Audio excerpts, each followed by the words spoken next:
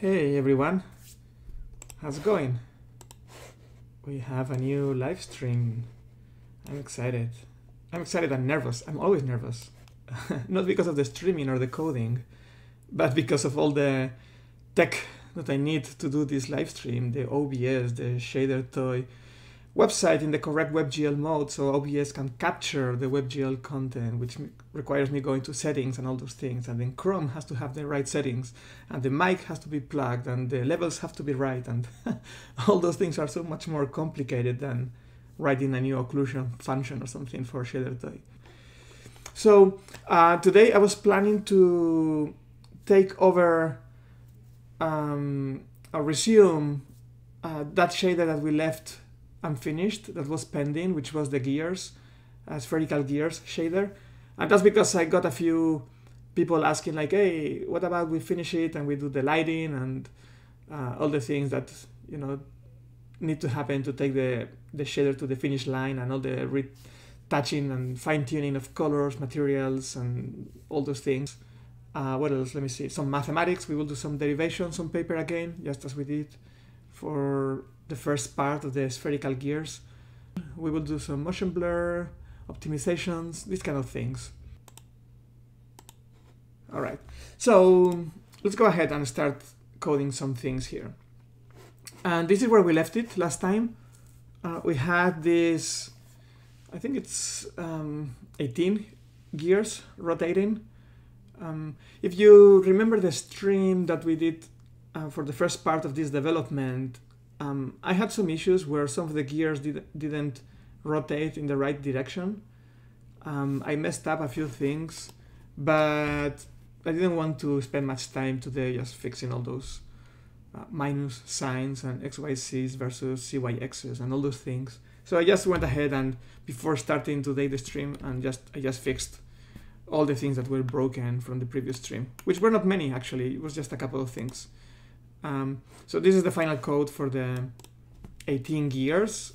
And as you know, due to symmetries, we are only evaluating 4 of them.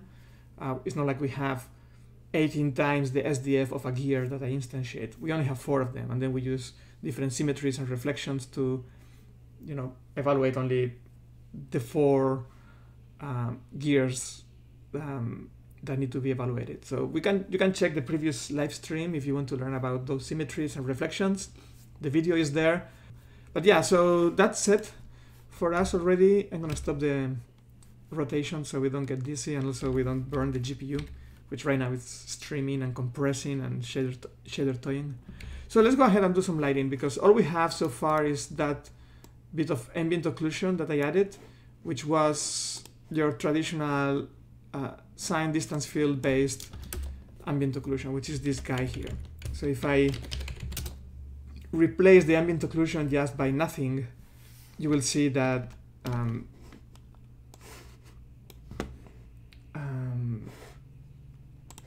the lighting is gone, the darkening is gone. But if I put the ambient occlusion back, I get some darkening in the, I guess, concave areas of the geometry, those parts of the geometry that are less exposed to the environment and therefore are probably going to receive less lighting. So it's basically this occlusion computation is just a concavity measurement. It's a very simple one. I think it's using 8 samples or something. Let's have a look. Yeah, 5 samples. It's right here. It's measuring the SDF in a few locations around the point of interest, the one that we are shading. And based on how the distance evaluates in those points compared to the distance we are from the surface, you you can guess the amount of concavity on that geometry. And we are using just that for darkening. Similar to the hacker that we coded last time, here we're having exactly the same issue, and that's why I'm going just to fly through it instead of stopping too much into the details of how to improve it. But we have the issue where this computed procedural occlusion computation or concavity, it can only measure basically concavity. It can only measure near concavities. It doesn't really explore too far into the scene, and it cannot capture occlusion or shadowing from objects which are too far. So a gear, in this case, one of the tooths of one of the gears could be casting a shadow on the neighboring tooth, but not casting any shadow to the tooth that is like 5 or 6 positions away. So that's a problem because it does capture a bit of occlusion, improve the realism and the contact shadows. When two gears touch each other, you will have a darkening, which is great, but we don't have the darkening, for example, in the center of this structure, where, you know, there are these other 18 gears rotating around, and therefore the amount of light that should reach the center of that structure where we have that sphere should be very minimal, and it should be pretty dark, but this occlusion computation cannot capture that. So we will fix it. Instead of writing a second occlusion computation with a farther or a larger occlusion distance, which we could, but that would be difficult to tweak, we are going to just fake again the occlusion. We are going to paint it by hand. And as I was saying or advocating for in the other video, that's fine by me because this is not a game. This spherical gear is not going to be located in any arbitrary location based on gameplay or whatever the user is going to do, but we are deciding where it goes, pretty much like in a film. Like this object goes here, the camera is there, we know it in advance, we can tweak for that one location. So we are going to tweak and create some occlusion, which I'm going to call fake occlusion. I'm going to put it there, and then here we can multiply by fake occlusion, such that whatever we paint by hand, whatever shadowing we paint by hand will be combined with the computed occlusion. And we can multiply, or we could use a mean evaluation. You know, if there are two shadows, one coming from computation, the other one painted, and both shadows overlap in a given point in space, meaning that point is in shade or shadowed by both computations or both shadow occlusions, then how do we combine those two? Which one of them does win? So the mean would work probably. That works well for direct lighting, but for occlusion, I normally find that multiplying gives us a better result. And the idea is that because it's not a shadow, it's really an occlusion. It's an average amount of shadow. An occlusion means how much percentage of the environment is visible from a given point. So if you have two percentages, chances are that you can multiply them together to get a more accurate result. Like if something is occluded by 50% and some other thing is occluding another 50%, probably you are going to get only 25% of visibility. Anyway, so the first thing to do is I want the interior of the structure to be darker. That's the main offender here. Like that's the thing that when I look at this picture, the first thing I don't like, or the first thing that makes it confusing for me to read this image or understand what's going on, is that there is too much stuff going on, and that's due to the amount of detail here, right? There's all these teeth and pivots and spheres and little things, and in reality you wouldn't see that much. Everything in the interior would be dark, and you would be focusing only on the gear. So that's what we want to achieve, not only for realism, but also from an art direction perspective, where we really want people to look at the image and understand what's going on and like it right away without having to spend 5 seconds or 10 seconds staring at it before they understand what's going on. So to me, the easiest way is to basically segmentate or isolate the interior from the exterior. We are going to do two ways. The first one is taking all the surfaces that are pointing inwards and considering them or making them darker. So anything that is facing outwards, it's going to be brighter because most likely it's going to be part of those gears that are making the surface of the structure, and those are exposed to the environment, so they're going to be bright. And everything facing inside, meaning the back sides of the gears, are going to be darker. So we can measure that orientation just by taking a dot product between the normal of the surface and the position of the point that we are shading. So yeah, let's do that. So if we take the normal, and then, you know, when the normal is aligned, it's pointing outwards, and we can create an outwards vector by taking the point and connecting it with the center of the structure. If those two things are aligned, and they would always be aligned in a perfect sphere, you know, like the normal of the sphere and the vector that goes from the center to the point where the normal is, those two things are the same. In this case, because there is gears and geometry, those things won't be aligned, but the more aligned they are, the more outwards the surface is looking to. So we are gonna take just the position of the normal and the normalized position, and then dot it with the normal. And that would give us 1 when things are facing outside, would give us -1 when things are facing inwards. We don't want negative occlusions, we want 0 occlusions. Well, I guess 0 exposure, or normally I use occlusion, but I use the signal like in the reversed way of occlusion. I talk about occlusion, but I guess I'm always thinking of exposure instead of occlusion. But anyway, so if we take the -1 to 1 signal that we have, and where's my keyboard here, and we offset and bias it, scale it and bias it by 1/2, we will make the -1s become 0 and the positive ones become 1, and we can clamp it just in case we made any precision issues. So there it is. So that's our first darkening effect. So I'm gonna enable it and disable it.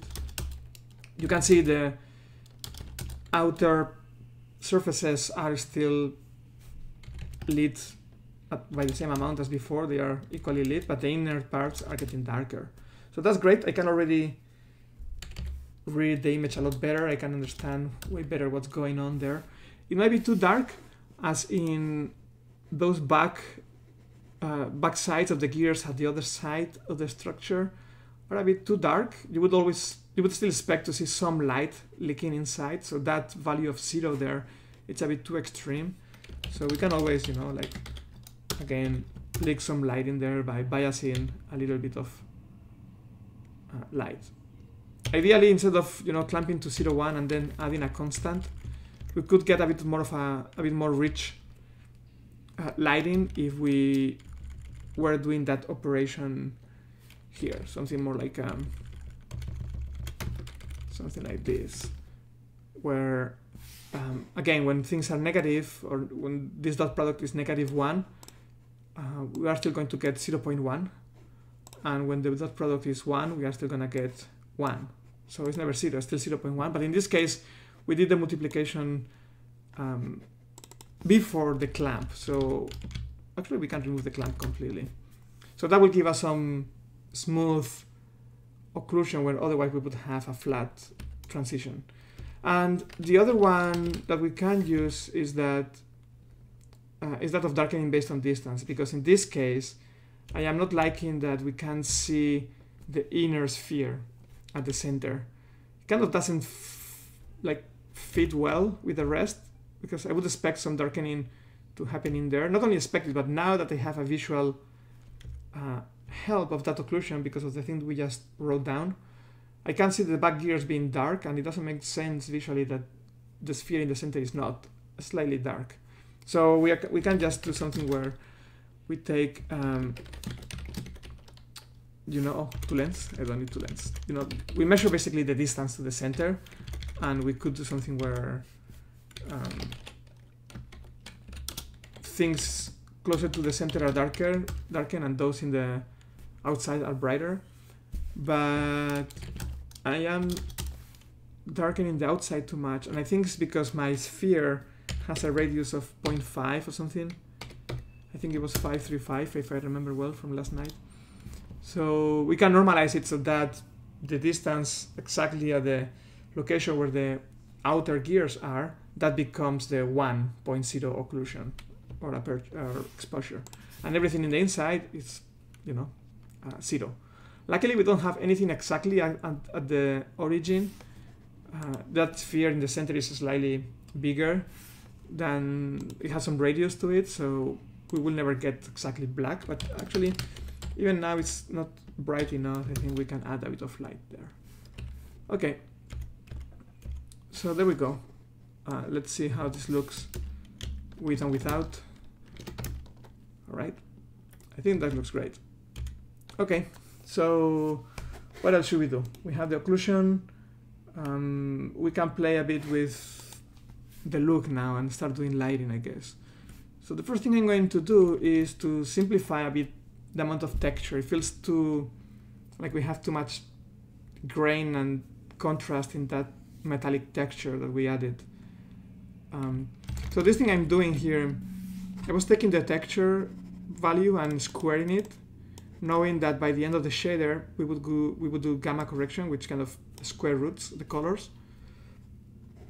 So this was a way to kind of do inverse gamma, knowing that we would square it afterwards, so that we would get, so that in the screen we would get the same colors as we have in the texture itself.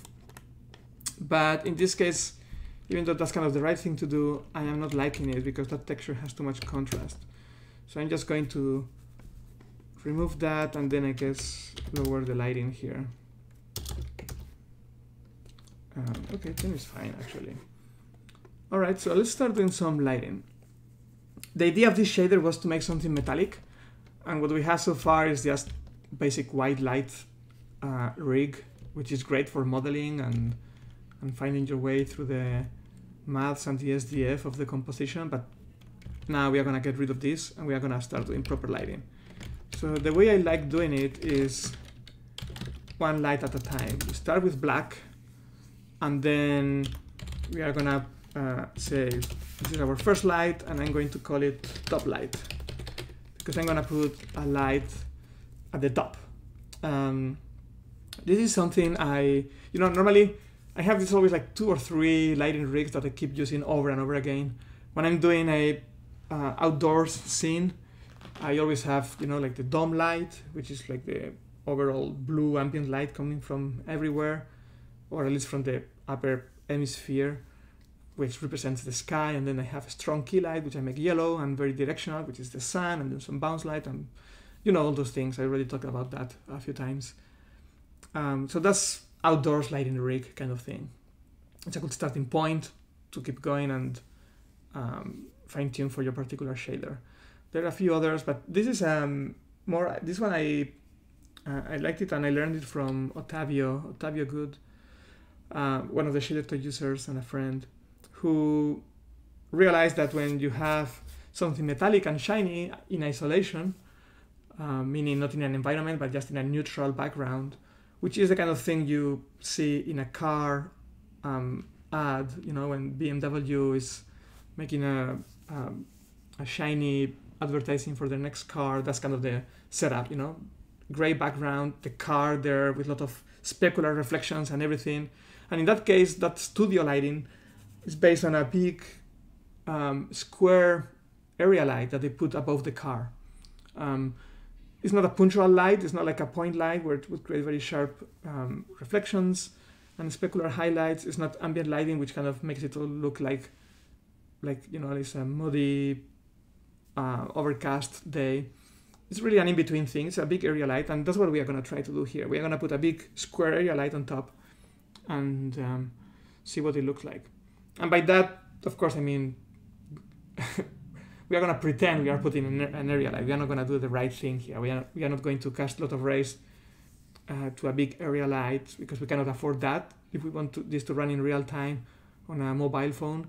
We are not going to do some analytic integral of square lights or anything like that. We are going to totally fake it, but that's fine.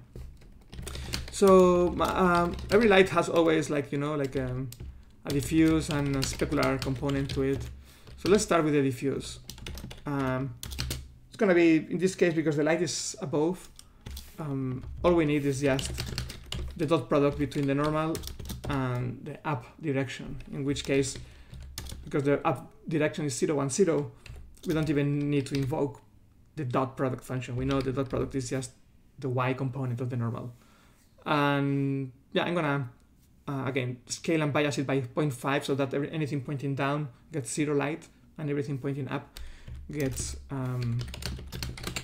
full light. And the top light, I'm going to make it slightly blue, not for any particular reason other than why not. Okay, so that's our light. It's definitely too bright, so let's make it, because this is just a small ambient light, and remember this is a metallic structure, so the diffuse response is going to be very low. It's mostly about specular highlights, but and because I don't want to cast shadow rays right now towards the light source to make everything cheap, I'm for now going to reuse the occlusion signal that we built. And there we go. Let me check quickly the chat. Did you fix some of the gears? Yes, I did. Line 258 isn't a calculation anymore. We need a way to call Inigo's attention on the chat. Yes, that's right. So what's happening in line 258? Yeah, I don't know what you guys mean. The calculation isn't there anymore. If you're referring to the fact that the code changed from the one we left on the previous live stream, that's true. I have tweaked a few things like the gears and all those things, and I might have moved things up and down. I also added some comments and things, but yeah. So how does the calc ambient occlusion work? Yeah, we can explain that quickly. So where is it? It's here. So what it does, okay, you know what? Let me try to paint something. How can we paint here? Is there some online painting tool that I can use? Let me try to find out. Online painting. Okay, I think I found something. Okay, this will do for now. How do I share this now? There. Okay. Okay. I hope you can see that. Yes, I think you can. So I wrote an article about this actually. If you go here and where should this be? Presentations. So if you go to my website here, quilez.org, articles, scroll down, presentations. I know I should organize all this website, by the way, by themes better than I am doing now, in a way that someone who is learning can jump from topic to topic in a way that makes sense, and over time you follow an arc and guides you through a process of learning, versus now everything is scattered randomly and it's organized by date, which doesn't make sense. Like, you shouldn't care when I wrote something. It's more about how to learn that. So I definitely have to fix this, but for now, if you go down here to the bottom right, presentations, and then 2008, rendering worlds with two triangles. Here there should be a PDF from a presentation of 2008 that I gave on ray marching and SDFs in San Jose, California, during an NVIDIA event and a demo scene event. And somewhere here, there is an explanation for ambient occlusion, which I kind of borrowed the basic idea, not the implementation and the details of applying it to ray marching and SDFs, but the basic idea of measuring concavity to approximate occlusion comes from Alex Evans from Media Molecule these days. So it's here. And this is the drawing that explains how it works. So the idea is, I hope that is big enough. So I mean, you can read that one, but let me explain it again, maybe by drawing it. So let's say you have a surface, okay? This is the solid surface of, I don't know, it can be a sphere or whatever. And we are shading this point. Do I have colors? Yes. And do I have, how do I use this? Gradient, patterns, color. Okay, so let's say I'm shading this point here. So, you know, we found an intersection with it, pink, and there's the point, and we have a normal. So the idea is to generate some points. In this case, we are generating, if I go back to the code, we are generating 5 points, and that's why we have this for loop. And each one of those points is going to be generated somewhere in space. There are many options here. You can put them all aligned to the normal, and that's what this particular version of the code is doing for today. But you could, I often do this as well, where I just put points. And then I would measure 2 things. First, the distance from the point to the surface, which you can estimate easily because you place these points in a space. So, and you decided to point them at 1 meter or 2 meters or 1 centimeter. You are the one who decided where they are. So you know how far they are from the distance. So let's call those distances blue. And then I measure the distance as well to, let's put again gray. You measure the distance to the rest of the scene. Basically, you do a normal SDF evaluation. So let's say there was another surface here, like that, and another one like that here, another object. And these are objects as well. So then when you take measurements to the SDF, every of those points will be reporting the closest surface, right? It will be reporting the distance to the closest surface. Meaning this point here, this is the SDF evaluation. For this one, it's that one. For this one, though, it's that. And for this one, it's that, because that's the closest surface. And for this one, I don't know if it will be that or that, maybe this one. And for this one, that one. So now you can compare the greens and the blues, meaning how far the object is from the point you are shading compared to how far it is to any other thing. And if those two things are the same, it means that the closest object to that point, it's still yourself. It's still the same surface that you are shading. Which that's great, because if you are the closest thing to yourself, it means there is nothing else around you, meaning you are probably exposed to the environment and to the ambient light.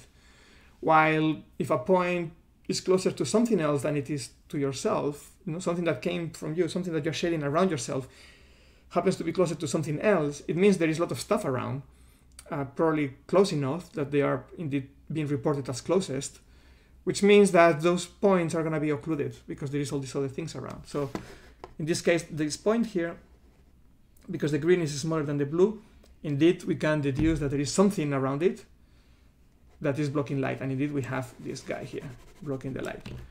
Same for this one here. The green distance here is much smaller than the blue. And indeed that's a good indication that indeed there is something around, which is this guy here. This other one, however, the blue and the green are the same. And that's telling us that this point pretty much, this point that we came from, sorry, this one, is pretty much in isolation. So by measuring how many of them report having occluders around versus which ones, how many of them report not having occluders around, you can do an average and have an estimated occlusion value. So that's what we are doing here, where if I go back to the code, we are generating all those points, in this case with a 0.12 units of maximum distance, and then we evaluate the SDF, and we compare the blues to the greens by doing this subtraction here, H minus D. H is the one we designed, the blue one. D is the measurement, the green, and then we add them together, and yeah, that's an average.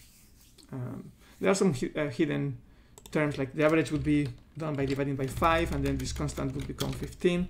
But I simplified things around. There's also a scale factor to kind of give less importance to those samples which are further away, but that's a detail and doesn't matter too much. Anyway, I hope that helped a bit. So yeah, that's where we are. So let's do now the specular for this top light.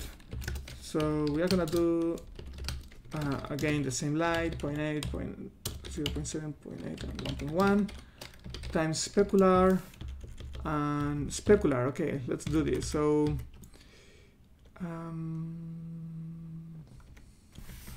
what should we do for the specular? Should we just do like a normal yeah, let's do something where we just reflect. We are gonna do normal phone reflection, not even blind phone or anything, just old school, super old school thing. It will work fine, because we want this metallic thing to look pretty much like a bit of a mirror. It's going to have a lot of a mirror quality to it. So let's do a reflection of what? The ray direction with the normal. So that's the reflected vector. And if that is pointing up or hitting that virtual quad or area light that we have decided we want on top, then the specular will be 1. So we can measure the reflection.y and see, if the reflection is pointing down, it's not going to hit the top quad, so no specular. But if it hits it, then yeah, we get some reflection. But that's still too soft, because that makes it almost feel like the whole dome, the whole sky is a light source, but we want really to focus it on a quad. So I'm going to, or a circle or a disk or something, you know, like contained area versus an infinitely big light source. So I'm going to smooth step that. I don't know, something like that. This is something I use a lot for sky domes as well, where, you know, only when the rays, reflection rays shooting up, it's going to hit the sky. So that's what we are doing here. Between 0 and 0.1, if it's negative, it doesn't hit anything. But in this case, we don't want just shooting up is enough. We really want the reflection ray to shoot very vertical if we want to hit that quad. So I'm going to make a stronger threshold here.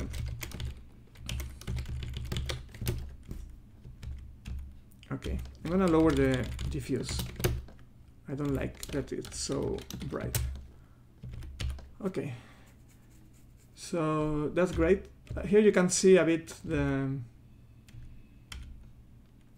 effect starting to take shape. Here you can see a bit the gradient that we have created in different areas. Actually, you know what? If we remove the gears for a second, how can I do that? I think I can just return D here. Yeah, that's the inner sphere that we placed in the structure. It's a very good way to check the light. It's like a light probe almost. So that's our reflection. So we are not putting a quad, we are putting a disk. But what I wanted to show you is that by tweaking the parameters of the smooth step, I can make that feel more like a rough surface or a glossy one. So in this case, I'm using a very sharp transition. I could make it even sharper like that. But that would start, sorry, it would start aliasing too much probably if the transition is that sharp. So 0.5 and 0.6 feels like a good trade between sharpness and aliasing. So where was our SDF? Here. Let me bring all the gears back. There we go. Now the other factor that we need here is some sort of specular fall-off, or actually let me multiply it by diffuse. Normally makes it more realistic. But also we need what do you call in physically based lighting, the slick, Fresnel, yeah, the slick approximation to the Fresnel effect or equation, which basically says that grazing angles, at grazing angles, light will reflect more than when you look at something straight to its normal. And in this case, I'm going to totally fake it. I'm going to call it, what I'm going to call it, I don't know. Okay, you know what? Let's just not call it anything and do it here directly. So I'm going to use something inspired by physically based lighting and so on.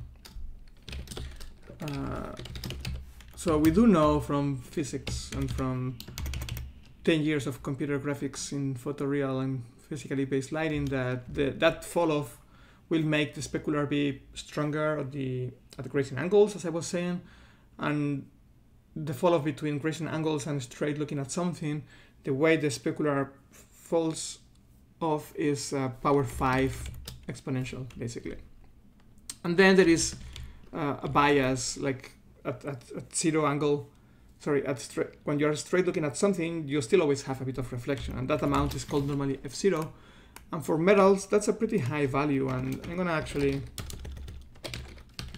take the color of the material and make that the F0. That's pretty much a good, it's a good accurate value for F0. Dielectrics, as they call them, or things that don't conduct electricity or magnetism, don't reflect the same way, like plastics, wood, skin, whatever. And those have an F0 of about 4%. But metals have it pretty big, anything from 50% to 90%. So I'm going to use just the color as a value for that. Why not? And now we need to measure that, you know, like grazing angle versus not. And I think we will do it properly for the next light source. But for this one, I'm just going to approximate it by regular edge detection of Fresnel, where everything around the edges of the object is going to be we are going to consider it a grazing angle. So let me show you that. I should be able to do this by RD normal. Let me clamp it. And I will explain now in a bit what this is doing. And then I am going to, first of all, before that, I'm going to visualize that signal. Okay, so that's right. We have a measurement of, orientation between surface and the camera view vector or view direction. So that's great. It's equivalent, kind of, more or less, for our purposes, to a measurement of grazing angles between light source and view vector.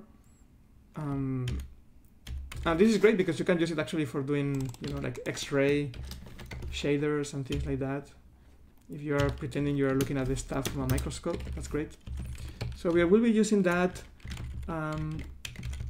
We will use that to multiply the specular, which I'm gonna make it a vec3 so it can have color. So now let's see, I'm gonna have to multiply this by something. All right, that's too much maybe. All right, so there we go, maybe a bit less. Yeah, there. So this is without our Fresnel thing where everything is equally reflecting the area light that we put at the top of the structure. And now this is something that changes with the alignment of the view vector and the light source and the normal. So it makes it more realistic. Especially I like what's happening here at the top, where because of that grazing angle measurement we are getting a lot more reflectivity than here. So that has a very nice feel to it. The last thing I'm gonna do is normally I'm gonna do the shadowing of the diffuse on itself, because that same shadowing that affects the diffuse should also affect the specular highlights. So now, yeah, the speculars are also being shaded. And just like that, this starts to feel already relatively metallic to me.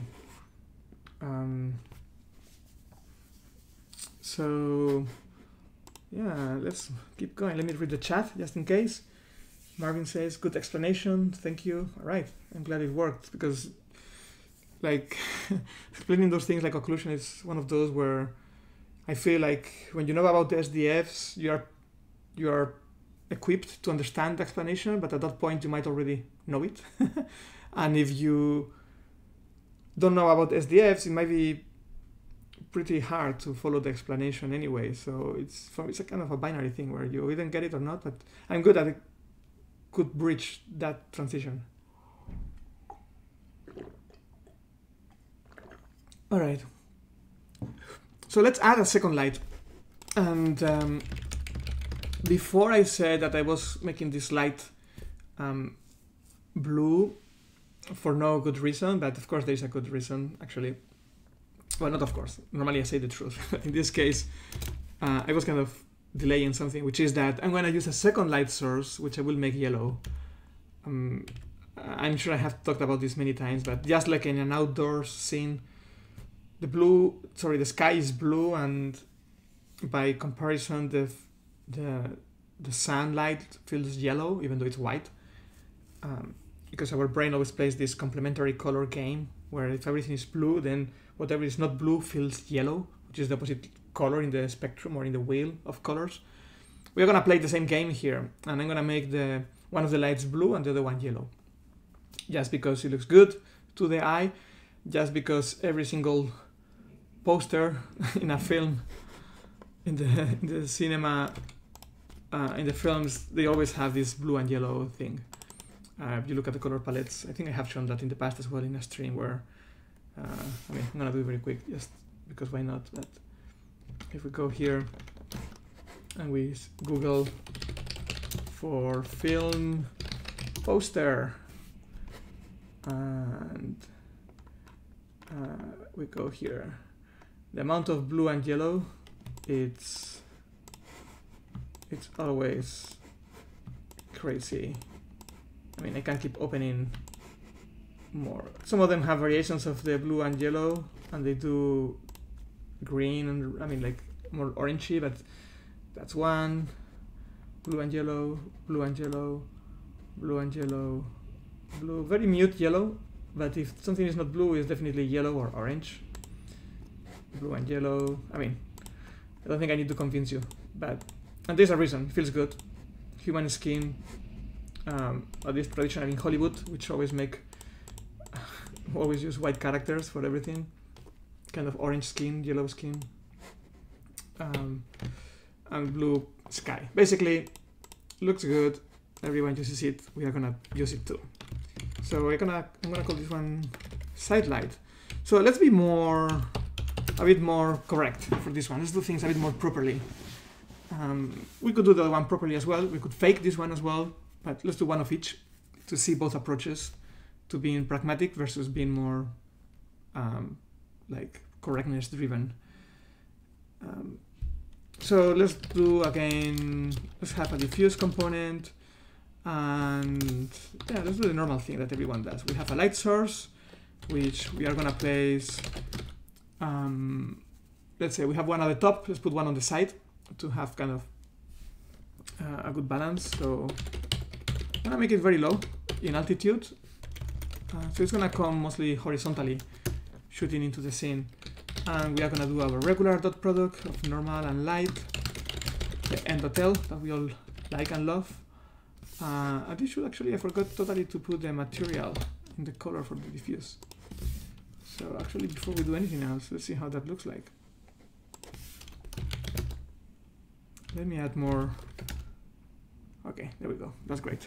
I had forgotten in the diffuse component of the previous light to multiply by the albedo of the surface. Like it's normally end.l times the color of the surface and times the color of the light. Anyway, let's do that again here and see how I'm always additively compounding the different light sources. That's what you want to do. So we're gonna make this light yellow, as I was saying. How much yellow? I don't know. Let's improvise this a bit. And times diffuse. And see how this starts looking. All right, that might be a bit too much diffuse there. And just, well, actually, you know what? Let me keep it high, because instead of using occlusion to darken that light source, we are gonna do proper shadowing. So, I don't know if we have this ready in our framework. Let's see, do I have a shadow function? Oh, I have one. Okay. Let's use it. This one is gonna give us a shadow. It's gonna compute shadows for a given position, in a given light direction, for a given light source size, and I have to pass time because the whole SDF is animated over time. Time, I guess. All right. So if anyone is interested in learning how to compute the shadows, let me know. I have an article online. It's a pretty standard procedure, but we can quickly go over it. Just shout on the chat. In the meanwhile, let's see what we did. How did this improve? Okay, that's great. It created all the shadows in the inner part, which I like. Okay, so let's do the specular now. Color plus equals same stuff times specular. And now specular, we are going to do the right thing. So instead of using the Fong specular model that we used in the previous one, where we just took the reflection vector and saw if that is hitting the light source or not, or if missing it by how much, and that's where the smooth step kicked in, or although normally you would use a power function to measure that by how much I missed the light source. In this case, we are going to do the Blin Fong model, which is based on the half vector. I'm not going to explain this, I think, because I'm not like super versed on microfacet models. I do get them, but I'm not like, it's a difficult topic. But basically, instead of taking the dot product between the normal and the light source that you would do for the diffuse, you do take the dot product between the normal and the half vector, which is not the light vector, it's the half vector, which is the average or the in-between thing between the light vector and the view vector. So there's reasons for that. It has to do with how mirrors work and so on, but one intuition you can have about it is that whereas diffuse is just n.l and nothing in that equation depends on the view of the viewer, of the scene, of the camera, in this case by the half vector being the average of the light source and the camera vector, suddenly you are introducing dependency with the view. So you need that for a specular. Not that that explains why that's the right formula, but can give you maybe some intuition about how things work, maybe. I don't know. For me, the view vector goes from the camera to the object, but if you want to do the average, normally you want to do the vector that goes from the surface that you're shading to the viewer. So I'm going to negate it, and that's why I'm calling it minus RD instead of plus RD. So you're adding both, and then you have to divide by 2, and then normalize it. But because normalizing, it's already taking or removing all constant terms, like the division by 2 doesn't do anything because it's going to get normalized anyway. So you're making something half as long by dividing it by 2 just to stretch it back to unit length. So we might as well just stretch it directly from the position where we were before division by 2 because direction won't change. So we have the half vector. You can see that I always called all my stuff like 3 letters. You know, diff for diffuse, col for color, ref for reflection, nor for normal, fre for Fresnel, spe for specular, material. It's 4 letters. It's an exception because mat is kind of a matrix in the language. And then F occlusion is an exception as well, F2. Actually, I have many exceptions. But I try to use 3 letters also because things align beautifully like that when I put them in the code. So let's do the dot product between the half vector and the normal. We clap them to 0 and 1 just to make sure that we don't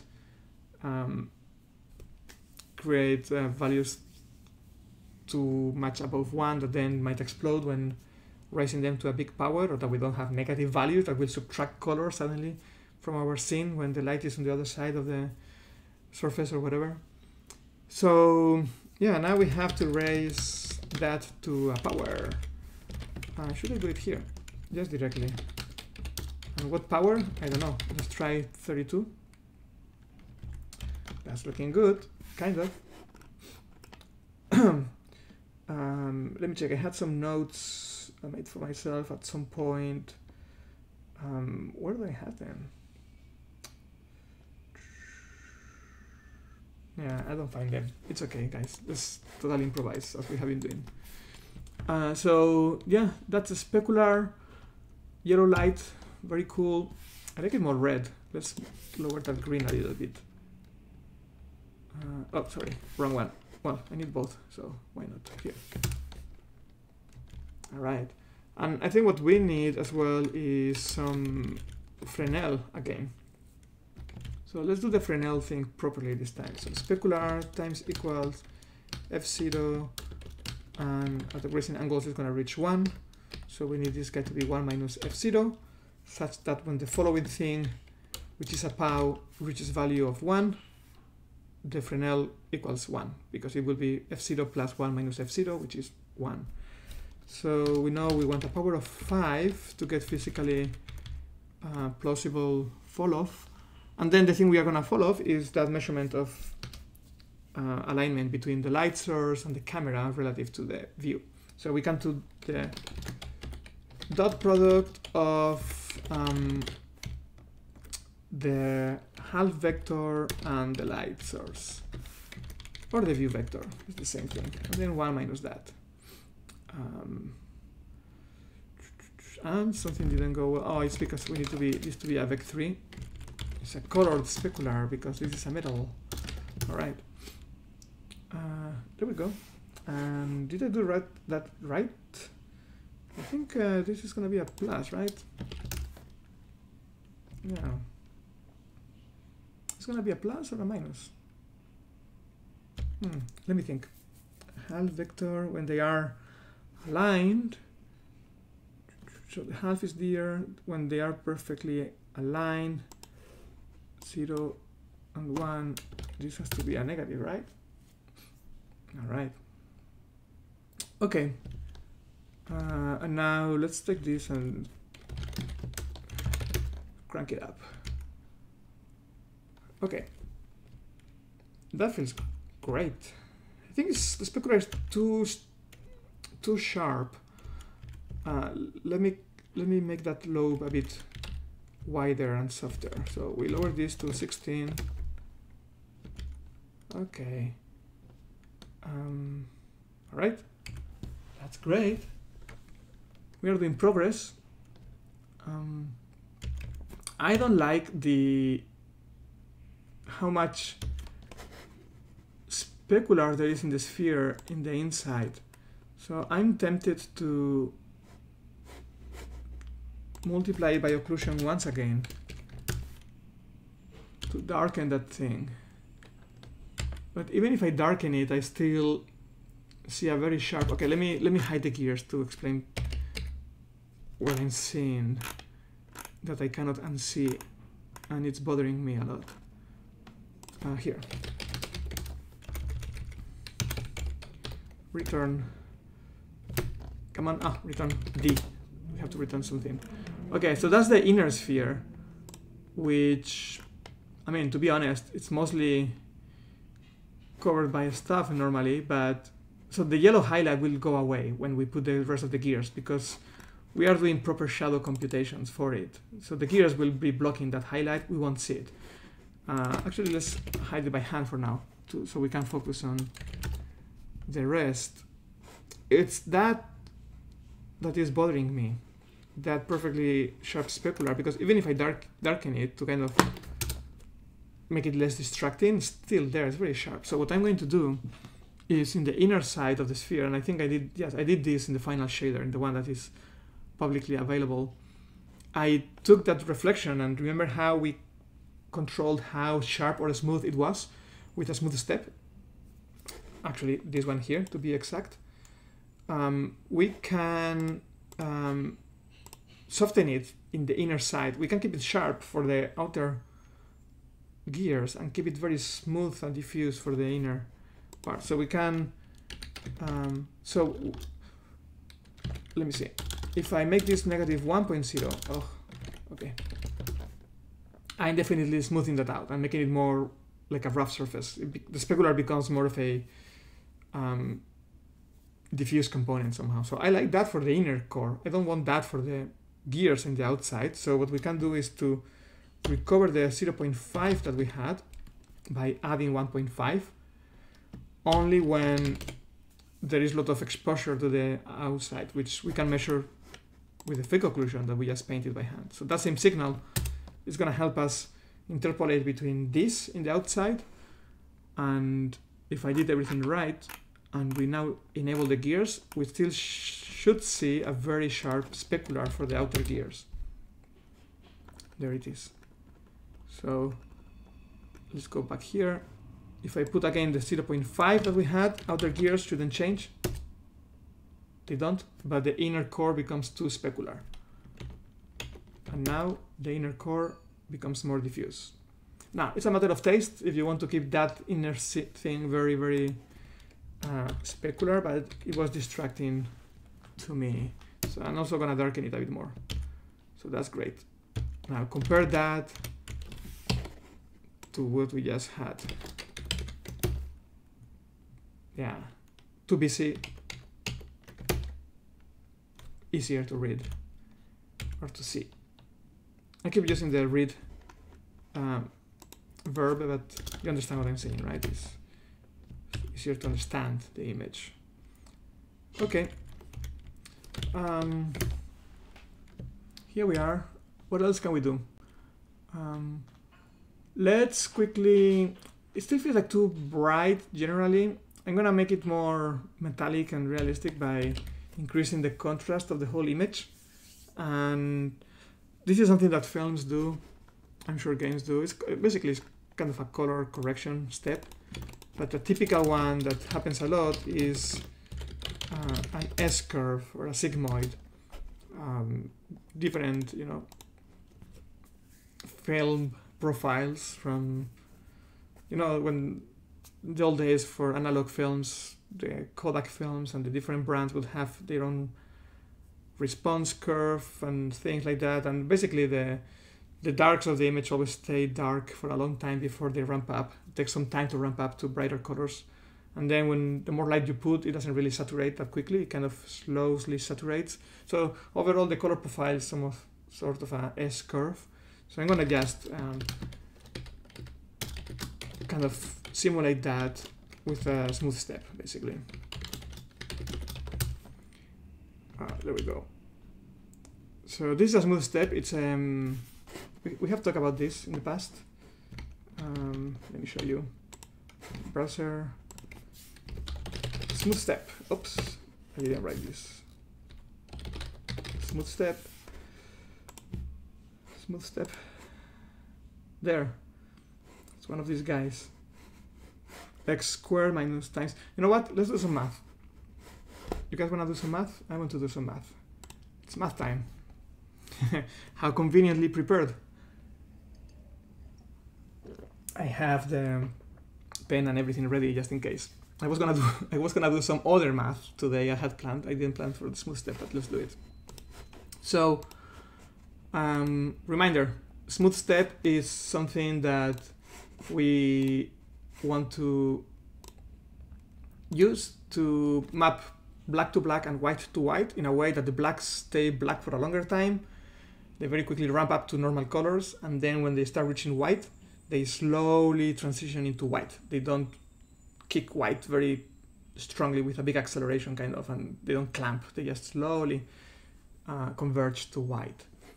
And that's why we need something like this shape where, blacks stay black, they quickly accelerate, and then slowly go back to white. I don't know if you can see my mouse there. Oh yeah, there we go. So I was saying staying in blacks and accelerate and then decelerate again. So let's go ahead and do that. Where were we? Here, math. So let me come here. I hope you can still hear me. I'm a bit farther from the mic now. Let me turn it. There. Okay. So what do we want? So we want smooth step 0, 1, 0, 1, map 0 to 0, maps 1 to 1, and kind of stays there, goes like that, and then goes like that. Hopefully this is the point a half and a half. But the key is that we have this kind of curve and this other kind of curve here. It's totally symmetric. So we have, in terms of math, we have 4 conditions that we want to meet. One is that the function goes through 0, 0, through 1, 1. So that's 2 conditions. So let's call this is going to be a function of, let's go with a polynomial. And we want something where for 0, we get 0 as output. When we input a color of 1, we get a color of 1 as output. So that's 2 conditions. When you have 2 conditions, you can create a line that goes between 2 points. Because like a line would be ax plus b. So we have 2 parameters, a and b, that we can play to try to fulfill these 2 conditions. But in this case, we want more than 2 conditions. We also want this slowdown and this ramp up and this slowdown here. And we are going to do that by talking about the derivatives of the function, which means that we want the function not to kick in going straight to the destination, which is there, and we don't want the function to arrive to the destination straight from the source. We want the starting point to start moving to the right before it goes up. And similarly, the destination is going to be reached from the left, by having this kind of tangent or derivative. So we want the function to go to the right, slowly go up, accelerate, and then reach the destination by moving mostly to the right versus coming diagonally or something. And those directions are the derivatives of the function. So what we are saying is that the derivative at point 0, we want it to be horizontal, which is derivative of 0. And the derivative at the destination. So this is the point x, right? And this is p of x. Oops, p of x. This axis here. The direction of arrival is also horizontal. So we have 1, 2, 3, 4 conditions we want to meet. So the smallest polynomial we need is one with 4 coefficients, which is a cubic. It's going to be something like ax cubed plus bx squared plus cx plus d. 1, 2, 3, 4 things we can tweak. For 1, 2, 3, 4 things we need to fulfill. So perfect match, we can do this. So let's start. Let's start applying the first condition. P of 0 equals 0. So if we replace x by 0, we get a times 0 cubed, which is 0, plus b times 0 squared, which is 0, plus c times x, which is 0, plus d. So we have d, and that needs to be 0. So right away we know d equals 0. Great. Let's apply the second condition, for which, no, the third one, for which we need the derivative. So p derivative, the derivative of p prime x is going to be, if you remember the rules of derivation, exponent goes down for a polynomial. So 3 times ax squared, the grade goes down by 1, 2bx plus c, and d disappears. So this evaluated at 0, we want it to be 0. So 3a 0 squared is 0, 2b times 0 is 0, plus c, just c, and this has to be 0. So there we go. Second condition, c equals 0. Right, let's apply the other two. So we got this one already. P of 1 equals 1. So we go here, we replace x by 1, and we get a plus b plus c plus d, but d is 0. So we all, and c is 0. So we get p of 1 equals a plus b equal 1. Again, I just replaced x by 1 and raised it to the cube, to the squared, and 1 times a is a, and 1 times b is b. And then p prime of y, which is the other remaining condition, which is, we come here to p prime, we replace x by 1, and we get 3a plus 2b. This equals 0. All right, we have to solve now these two equations with two unknowns. Pretty easy, because from here we know a equals 1 minus b, right? A equals 1 minus b, which we can replace there to get 3 times 1 minus b plus 2b equals 0. And this is 3 minus 3b plus 2b equals 0. We move all the b stuff to the other side, we get b equals 3. Right? Yes. And if b equals 3, we come back there, we plug it, and we get back a equals what? Minus 2, negative 2. All right. So our final smooth step function is x equals, let's see, negative 2x squared. So I'm just putting the values for a, b, c, d in that one, plus 3, and no, this is cube, right? X squared. And I think we can take some x factor outside. Now I'm thinking on how to implement this in code. We can skip some multiplications if we get x squared out of the equation, and we get 3 minus 2x. And this is our smooth step function. All right. Let's go to the code. And so remember, x squared times 3 minus 2x. That's exactly what I wrote here. You know, well, x is the color in this case, so x 3 minus 2x. All right, so we get our smooth step. Now I want to add a bit more lighting to this thing. Feels a bit too dark. You could get one more extra light. I'm gonna light it a bit from below.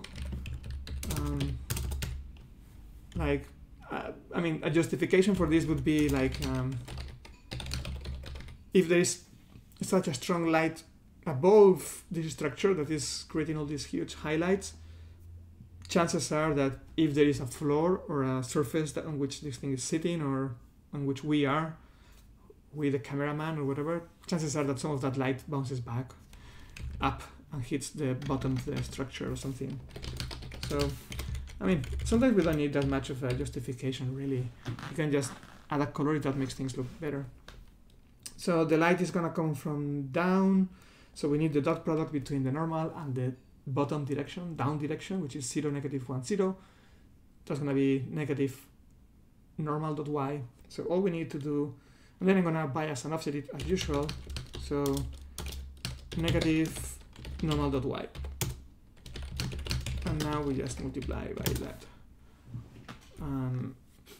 Okay, let me do this. I mean, in theory we don't need it. I'm pretty sure my normal is close enough to unit length, but let's multiply that by occlusion to kind of hide a bit of the inner lighting. So how does this look like? I think it looks great. Okay. I didn't give it any color, and I'm gonna leave it like that. I think I like it. Okay, so we got our lighting. It's good enough for now. Okay, let's do a bit more tweaks. First thing is materials. It's always a good idea to modulate the amount of specular by the surface detail. I mean, yeah, you know this. I mean, everyone knows this. This is, don't they call it roughness map or something? It's basically a way to add variation in the specularity, which helps a lot. So in this case, let's call the amount of specular, let's take it from the texture. Let's take just the red channel of the texture and use that to control how much specular we have. And let's see what happens if I just multiply all the speculars by it. I mean, ideally I should change also not only the amplitude of the specular law, but also its shape, you know, because the wider it is, the more energy it will have. So if you want less specular, basically you have to compensate one with the other, but it's fine. We are gonna just ignore it for now and just modulate the amplitude. Okay. So that looks great. So what we had before is equivalent of having specular of 1. And now I am modulating it a little. Although it feels to be a bit like too much. I'm gonna add a bit less of that. Okay. I like what I see here, how it breaks a bit. I think I'm gonna leave it like that. I don't think we need a lot more than that.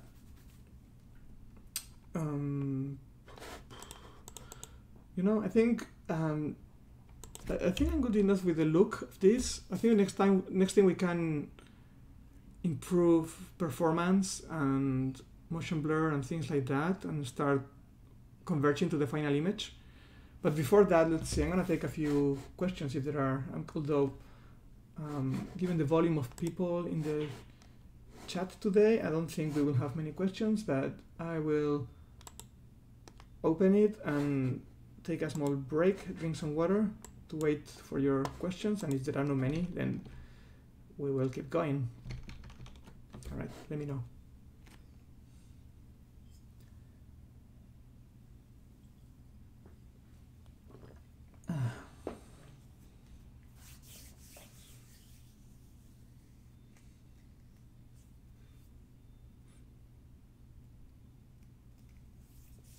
So there were already a couple of questions waiting there from Marvin. He says, do you usually use the POW function to make the light reflection more focused? And for point lights, I do. Point lights or directional lights, like a sun, I do. And I think that's the most physically correct thing to do. Not only the traditional computer graphics lighting models, those who design them, they already observed that empirically, I guess, that a POW function works well, but I think the last PBR work has, well, you know what? Not really. I was gonna say that even today people still use it, but I think some people use it. Those who are stick to physically based Phong still do. I think many people are using the GGX specular reflection lobe instead of a Pau function based one, which has a, how do you say, like a longer tail, which means that the specular falls off quickly like in a Pau function, but then sticks around for a longer time. And people like that visually. You could achieve that as well with two Pau functions, you know, take the same specular and make it Pau 32 for the main part, and then make it Pau 8 to make it much wider. Then you make it smaller as well, and you add them together. Two Pau functions instead of all those divisions and things. I guess if they are using GGX, it's because it resembles measurements of real materials, perhaps. In that case, it's a division with some offsets and stuff.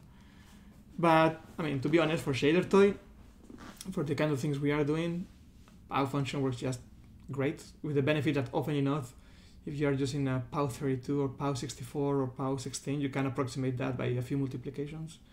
So that's for point lights and directional lights. For area lights, like the one we are faking in the top light here, which is a disk, smooth stepping a reflection helps both focusing the specular and, you know, faking the blurriness of the reflection. So yeah, I don't know, I go with Pau. Just, I mean, and when I say I go with Pau, it's in this context of shader toying. If I was in a film studio or a game studio, I would go with the trend and do a GGX. Yeah, doesn't matter. The other question was, how do you think the sigmoid or the hyperbolic tangent would work as smooth step alternatives? Yeah, I think they would probably work just fine, at least for color correction kind of thing. Yeah. Sigmoid is like a, what is that? It's like exponential divided by 1 plus exponential or something. And hyperbolic tangent. There are many. I mean, actually, I think I explored some. Let me see. If I go to here, if I go to my profile, inverse smooth step, let me see, non-polynomial smooth step. I have this other one, which is neither sigmoid. Well, sigmoid is a general term, right, for anything that has kind of that shape. I think it's not particularly that 1 over 1 plus exponential formulation in particular, but I have this other one which is just based on Pau functions, and it's an alternative to a polynomial smooth step or to hyperbolic tangent, and it has some nice properties.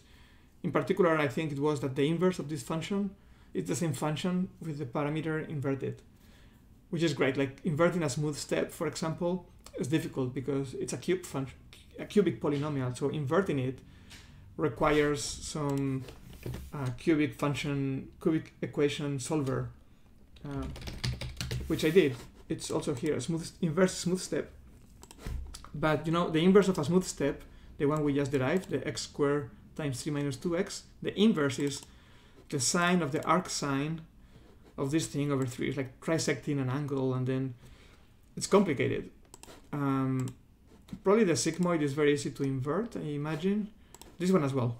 It has a nice symmetry in that respect, and you can control the shape, as you can see there. You can go from anything that is pure identity to a very sharp and strong kind of sigmoid shape, or a gain shape. Anyway, yeah, you can use anything, I suppose. Normally, actually, those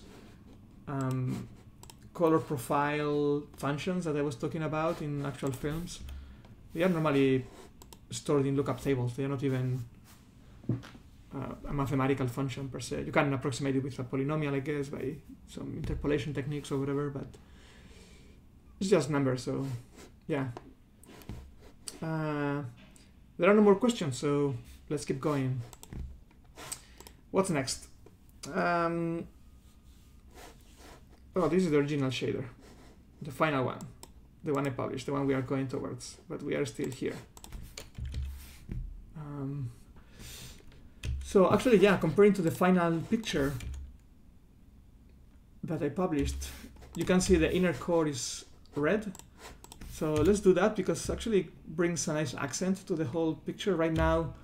Another thing you want to do, you know, besides making sure the lighting is helping understand the picture and making it easier to interpret, the other thing you want to do is to make sure there's a focus point, that you are helping people not only understand the picture, but also focus on the thing that you want them to focus on, the part that is important, or at least guide them their view. In this case, we want them to look straight at the middle of the picture.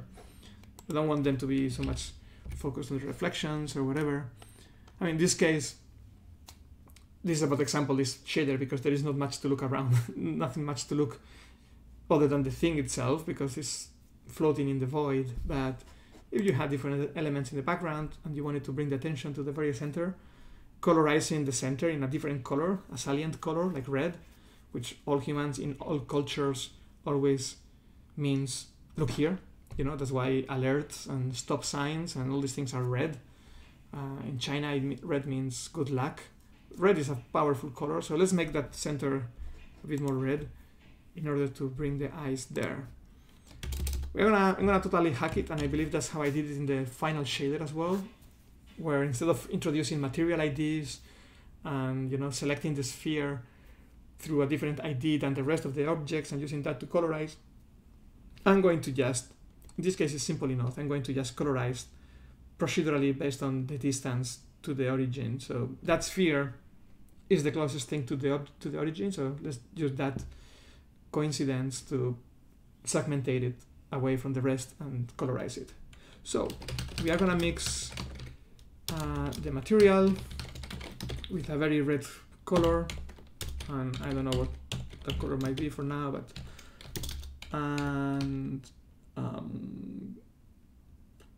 yeah, let's do a step function. It's not my favorite. Let's do a smooth step.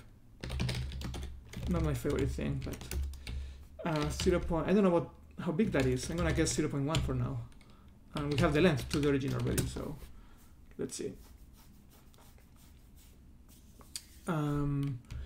Actually, don't we want this to be 1 minus the thing? I think we do. Okay, 0.1 is not big enough. 0.2. Okay, there it is. But now it is too much, so it is not point. You know what? Let's look it up.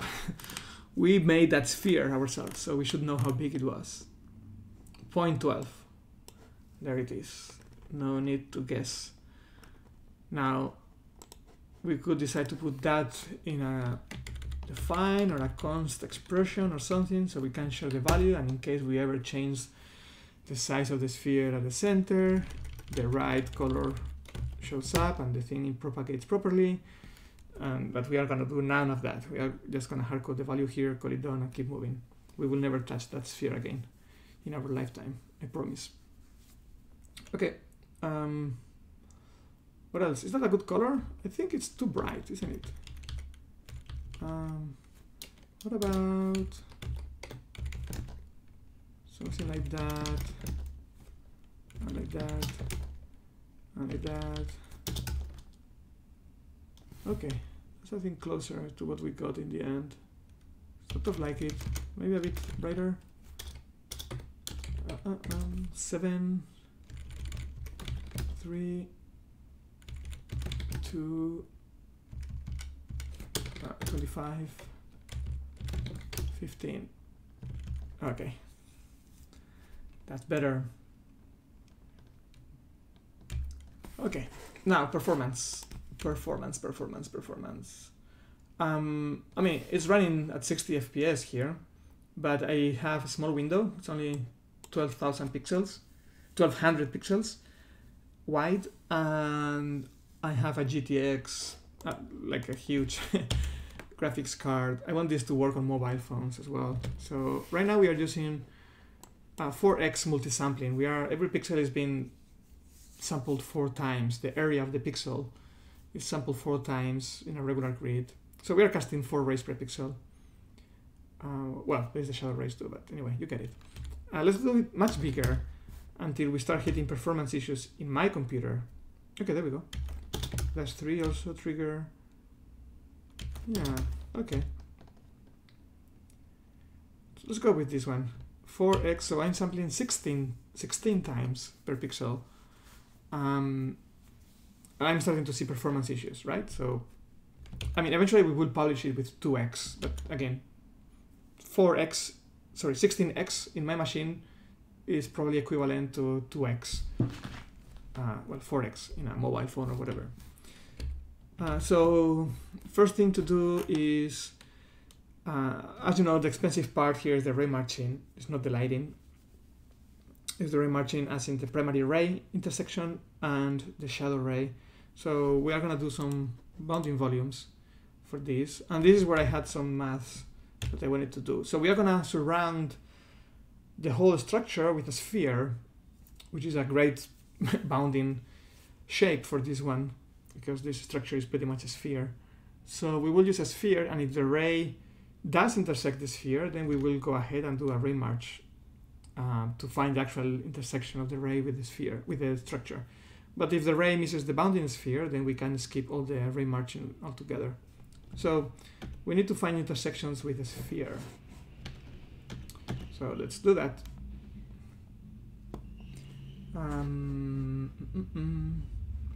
What do I have? His math. Let's go again and do math. Oh, actually I forgot to turn the microphone back after I did the math. I hope you could hear me properly. All right. So yeah, let's do some maths. Let's see. We want to do compute intersection of a sphere. That's not a very good sphere, but whatever, and array. So let's call this C for center, R for radius, and following a bit of shader toy, my shader toy conventions, I'm gonna call this the ray origin, and the direction of the ray direction. And we know that sphere is defined by all the points in space X that are at a distance of R from the center. So, you know, X minus C would be for a point X. X minus C is that distance, and for all the ones that have distances of exactly R, those are all points that belong in the sphere. This thing here is distance in mathematics, right? It's the length of a vector. So we can square those two things to kind of avoid square roots, and the equation is still valid. And now we also know that any point in space, or at least the points we are interested in space, are those along the ray, because we want to find these points, those who belong to the sphere, which is captured by this equation. And now we need to write another equation that captures the fact that we are interested in the points belonging to the ray as well.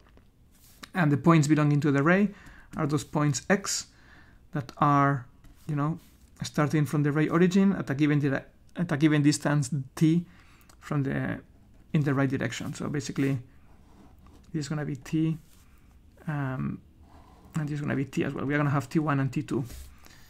So all points belonging in the ray and all points belonging in the sphere together, we solve it and we will get the intersection point. So the nice thing is we have X already isolated, so we can just take it, plug it in there, and resolve.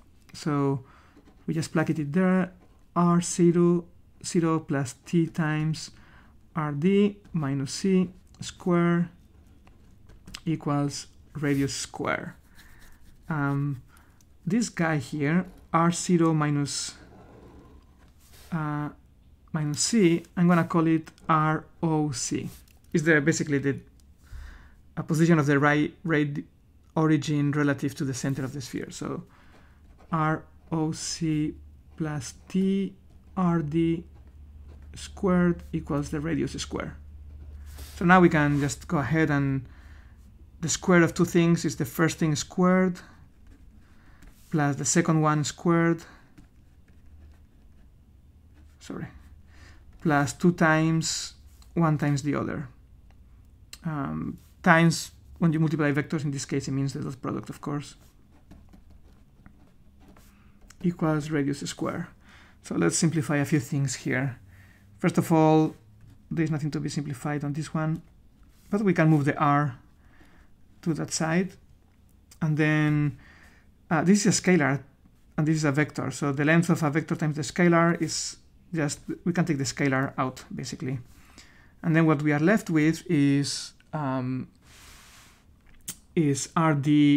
the length of RD squared, but RD is the direction of the ray, which is normalized. So its length is 1, and 1 squared is 1, so we don't need to add anything there. And then here we can take T, which is a scalar, out of the dot product, and then we have ROC RD equals 0, because we moved R squared to the other right. So this is a quadratic equation, because we have T squared and T and a constant. So we can solve it. So if we call this thing, as, this is equivalent to A T squared plus BT plus C equals 0, with A equals 1 in this case, B equals 2 times this dot product, and C, the constant term, is ROC squared minus radius squared. So in this case, then T is going to be 2 times A, which is 1, minus B, which is 2 times ROC RD, plus minus square root. And I'm running out of space. I'm going to do roller coaster here. So B squared is 4 times ROC RD squared minus 4 times A, which is 1 times C. So this is the standard quadratic equation solver. Now, even though it's a standard quadratic equation solver, I recommend to never use a generic quadratic equation solver. I have seen people in ShaderToy making all this math great up to this point where A, B, and C have been identified, and then they call something like solve quadratic, and they pass A, B, C, and then they get T back, which is mathematically correct, but it's a pity that they did all this work and they kind of didn't push it to the final line, in that if you actually don't call the solver blindly as a black box, but replace ABC in the quadratic solver, you see there are things that cancel out and simplify. In this case, there's a 4 and a 4, which can be taken as a common factor. So it will be the square root of 4 times that plus that minus that. The 4 as a common factor can be taken out of the square root as a number 2, because square root of 4 is 2. And then you have a 2, a 2, and a 2 as common factors, all of which simplify with each other. So basically, these 2, this 2, this 4, and this 4 simplify and go away, which means there's nothing on the denominator but a 1, which already means we are skipping a division. So not only we are finding a more elegant solution mathematically, and you will see why, but also we are making the code more efficient. There's no divisions to be done. So what we get is ROC RD plus minus square root of that guy there, which is the same as that one, minus 4 times ROC square minus R square.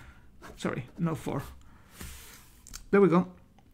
Now I'm gonna call this, in the code I will call it B, not to be confused with that, and I'm going to call this guy C, which does match that one. But yeah, basically we have this now in the code. So yeah, it's great. It's much more simplified than calling the generic solver, and makes me happy. It means it means this guy here and this guy here have some geometrical meaning, because we know the solutions need the solutions to this equation, or the intersections, will happen only if the square root can be evaluated, which means all the things inside of it are positive, the discriminant as they call it.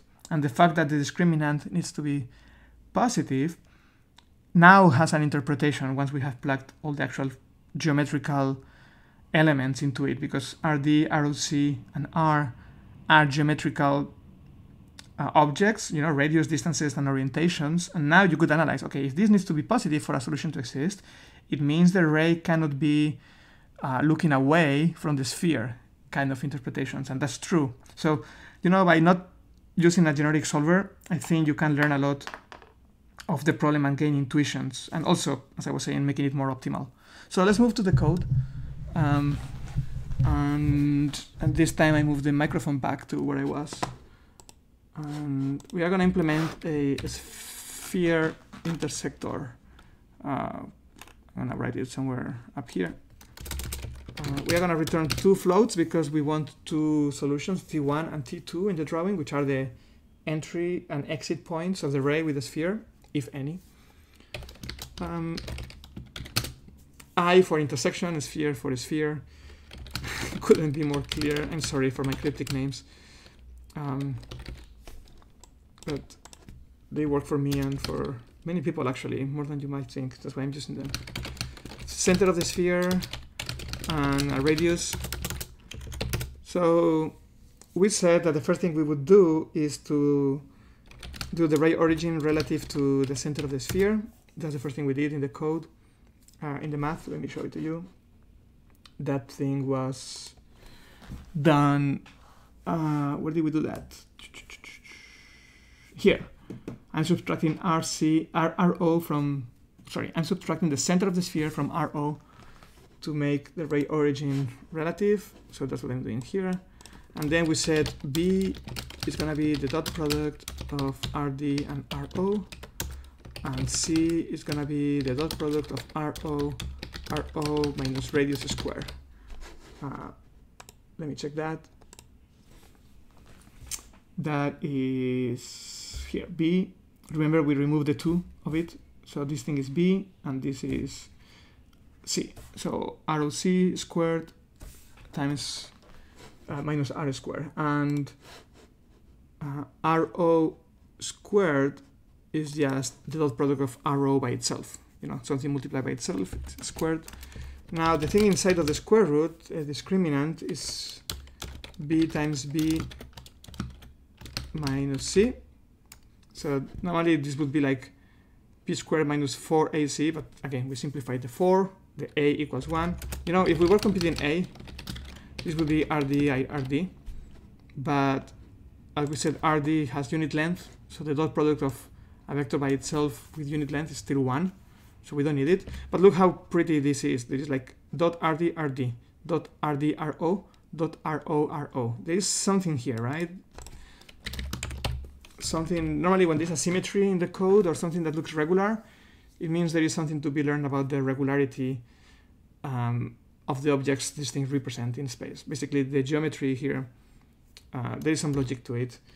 It's not like we could guess, we could learn about the logic if we wanted. Right now we are just applying the quadratic equation blindly, but as I was saying before, you can think about it, and actually you can use some of the learnings you might do by looking at the geometry to optimize the things, such as when the ray is not facing the sphere, you don't even need to try to intersect it and things like that. But for now, we are gonna just take it easy and say if the inside part of the square root is negative, just return -1 as intersection points. This will be flagging the user of this function, telling it, I didn't find any intersections. But if we did, we take the square root, and then we return, you know, as we said, -b minus h. And because the square root can be positive or negative, the other one is going to be -b plus h. So again, going back to the math, -b plus minus h, so that's what we are doing there. And compile, we did no mistakes. Okay, let's use it to bound our sphere. Remember that we are rendering at 26 frames per second. Let's see if we can get that to improve, so our mobile users will be can be happy. So before intersecting, B for bounding volume. Let's call it vol to keep with the 3 letters tradition that I never follow because I'm using RO and RD. But let's stick to 3 letters when we can.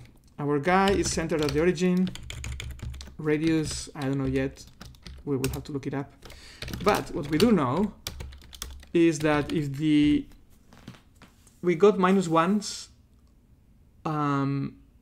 we didn't find an intersection point. Now, from T1 and T2, there's a case where we could get a negative value in T1 and still be a valid intersection, meaning if we are inside of the sphere and we shoot the ray from the inside, we would still hit 2 points. One behind us, backwards, because the ray is infinitely long in both directions. But the backwards one, we don't care, because we are only shooting forward. But we will still get a mathematically valid intersection point behind us, meaning T1 would be negative, while T2, which is in front of us, will still be positive, because we will be hitting one of the walls of the sphere in front of us. So there is that case in which T1 is negative, but still valid. But there is no case where T2 is negative and we get an intersection, because if we are inside, T2 is positive, always. If we are outside and we hit the sphere, there is always an exit point, in which case T2 is positive, but there is never negative. It only, if we get a negative T2, it means the sphere is behind us. So, if T2, which is the y component of this vector that we are returning, T1 is x and T2 is y, if that's negative, we can skip. But if it's positive, then we have an intersection with the sphere, then we need to remarch. Compile, I see that the image didn't break, which is good. Now, we can optimize a few things though, as well. For example, before we were remarching up to 2 units, 2 meters or whatever. And that was an arbitrary value that I chose such that we wouldn't see clipping. If I make this thing too small, there we go. We start seeing clipping because we are not remarching far enough in space to find intersections with the back side of the structure.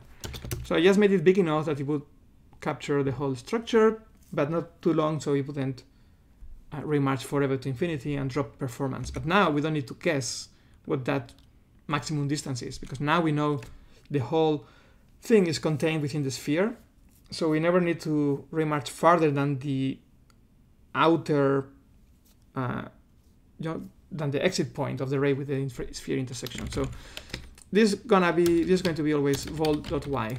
We never need to remarch farther than the outer point, the outer intersection point. And similarly for the starting point, when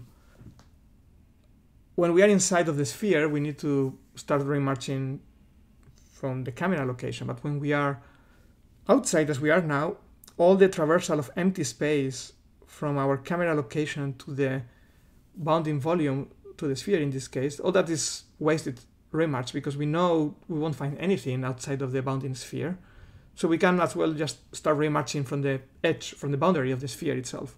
So all we need to do, in theory, is to start remarching from vol.x, from vol.x to vol.y, right? From the inner, from the entry point to the exit point, except for when we are inside of the sphere, in which case, if we were starting from the entry point, we would be starting from a point behind us, which is not good. It's not good. We want to start from the camera location. So this guy is actually, we want to start from the max of the camera location and the volume. Anyway, so here we are. I don't know. I think the sphere was about 5.5 units big. It's a bit bigger than 0.5. I am trying to find now the bounding sphere that is big enough to bound it completely without intersecting it. So it's, let's say 0.54. Although I remember it was 0.53. Okay, let's see. If we go to the gears, and this is the slicing. If you remember from the previous video, the gears are kind of infinitely long cylinders, and then we slice it, and the slicing is happening at 0.5, and then with a thickness of 0.03 and a rounding effect of 0.05. So this is 0.5 plus 0.3 plus 0.05, which is this goes there and this goes there. So this is our radius actually. So the guess we had was not too far. So it's there. Okay. So That's our sphere. Performance didn't improve much yet. And now, okay, I have a few questions in the chat. We will go through them in a bit. And I'm going to apply the same trick for the soft shadow computation. So in this case, as we said, this is the mean of volume.x, and this is going to be the max to volume.y. Oh, something got broken. T max mean and max, and I did an error where here this should be, oh yeah, it's a max. Okay. All right. So where are we with performance? Still 30, nothing improved. I think it's because the browser is synchronizing the refresh rate to 60 Hz. So the only options after 60 is 30, which is a submultiple. Okay, let me do a test where we do super sampling of 3x3. So we got 43 FPS. And I'm going to remove the bounding volumes. I want to see, basically, I wanted to do an with and without bounding volumes to show performance improvement. And I'm sure it does. Another thing is, can we measure it with a WebGL setup where, you know, the browser is not really made for real-time graphics. Yeah, 36, 40 FPS. It's kind of the same performance. Well, let's put it all back to where it was. Shadows. It might as well be that I have a bug, although the fact that the rendering is correct is kind of telling me we did everything right. Oh, it could also be OBS limiting things for me and so on. Anyway, guys, we optimize things, believe me. In a normal setup, where this runs on the mobile phone, the difference would be big. And it is normally. Anyways, what else can we do? Let's add some motion blur like we did with the... Okay, there were some questions actually. Let's take them and then we continue. Where do I have my chat? Here. Are the colors converted to sRGB? Well, they are converted from linear space to gamma space, which is what you want. You don't really want to convert to sRGB. sRGB is a compression format. It's not so much a color space or anything. So when you are storing colors in a texture, sRGB is great, or in an intermediate buffer. For display, you want to be in gamma space. But the confusion comes from the fact that the sRGB compression curve and the gamma curve are very similar. They almost overlap. But I'm using the gamma curve in this case because I have a monitor. I'm displaying on a monitor which will have gamma baked into its response for, you know, how the light hits the LEDs or whatever. And so yeah, I'm converting everything back to gamma or sRGB if we want to speak on the language of your question. So yes, we are. I didn't even mention it because every shader I write, right from the beginning, I put the conversion of color, the color conversion at the end. So anything I do, any artistic decisions in terms of lighting, materials, and colors are already taking in consideration what the output is going to look like. You don't want to find yourself in a place where you tweaked or art-directed things only to discover that you forgot to do your final color correction thing color space thing at the end, and then you have to remake all the art. So yeah. And the other question, yeah, you're thinking of gamma space, yeah. I do the mistake all the time as well myself, sRGB and gamma.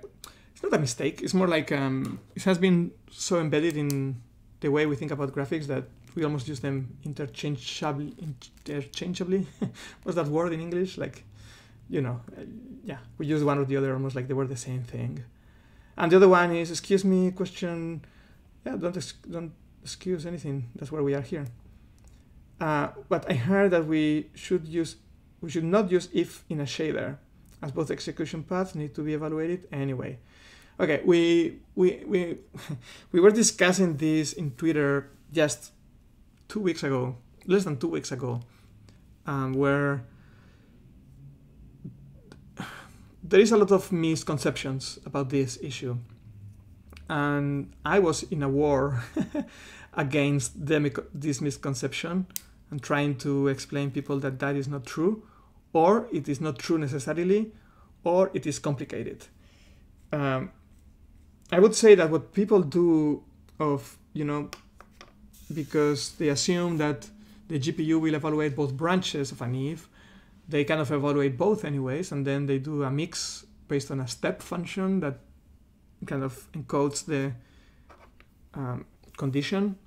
And that's wrong. I mean, no, that's slower. That's way slower than using an if statement or a conditional move. So let me see. If you're doing something simple, like if A is bigger than B, then the result is C, otherwise it's D.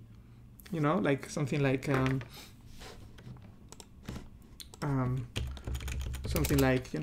A bigger than B. So let's say color. I will do fast. I don't want to spend too much time on this. That color is white, otherwise color equals B. Are ternary operators quicker than using an equivalent if else? Yes, depends. So let me go through this. I mean, these are constants, it doesn't matter, but if you have something like that, for example, first of all, the compiler almost surely will convert this to a ternary operator. You should check, never believe anything I say. The compiler does weird things, but this is in principle slower, but normally will be converted to the faster version of it, which is the ternary thing. And that it's not an if statement. So this is a conditional move, which the hardware can do in silicon. This is not internally compiled as in, CMP, like compare A and B. This is not CMP AB if greater than 0, then jump or whatever. It is nothing like that. This is just a CMove operation where call 1 and 0. So conditional moves are fast. The hardware is ready to do that. It doesn't break branch prediction. It doesn't stall the pipeline. It doesn't do any of those bad things. So this is super fast. So if you ever find yourself doing something like mix, the black color with the white color based on the step of A and B, this is slow. Because now you are making a step function, which is a ternary operation, and then you are doing a mix, which is multiplying and adding and subtracting. So you are introducing arithmetic to something that is not needed, because you can just select one or the other with a CMOV operation. So that one is clear.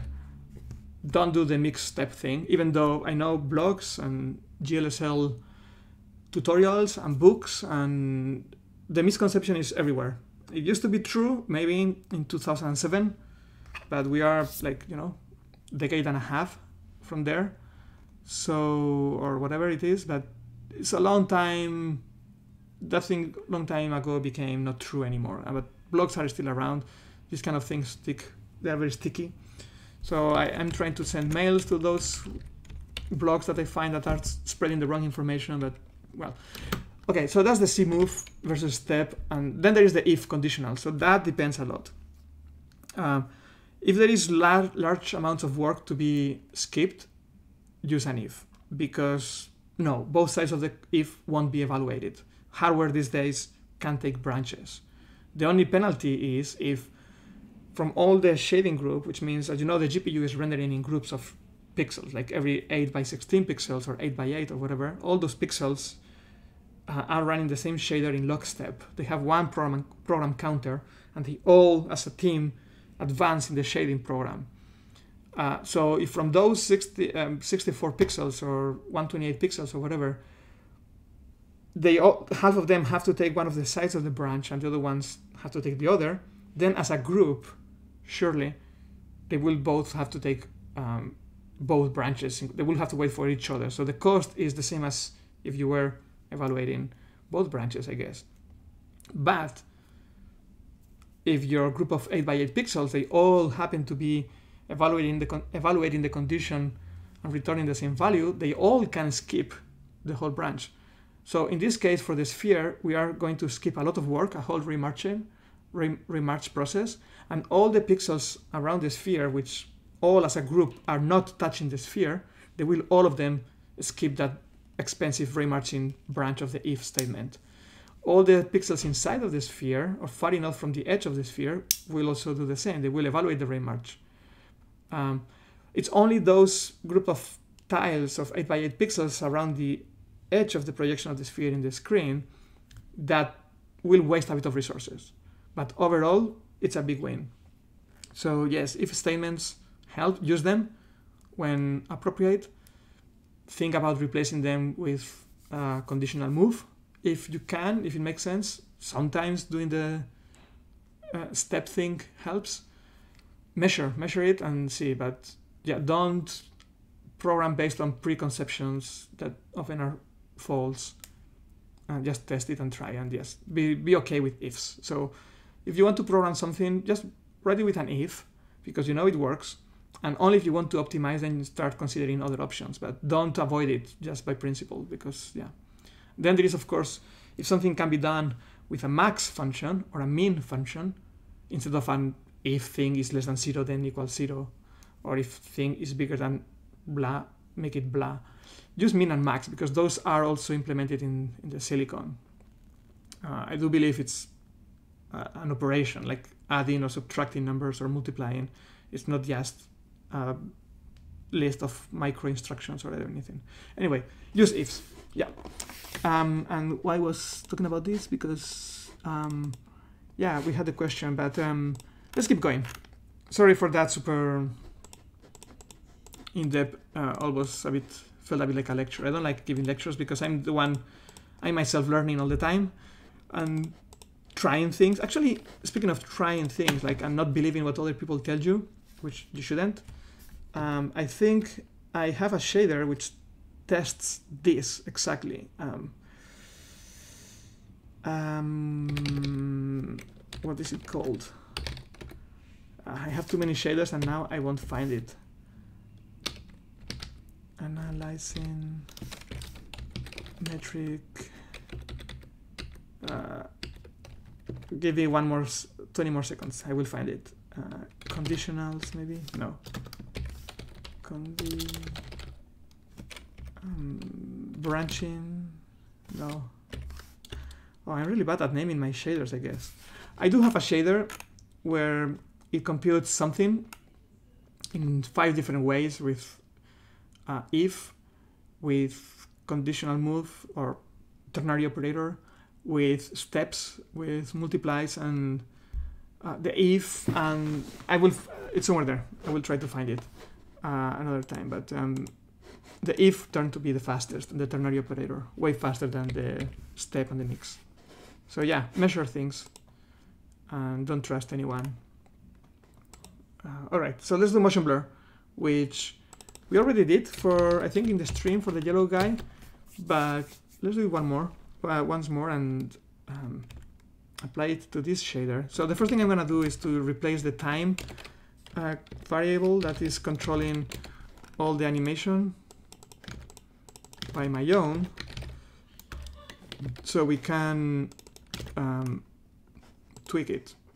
So by default, time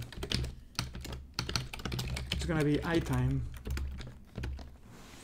And now the trick is, of course, because we are sampling multiple times, we can take also not offsets inside the area of the pixel to implement super sampling.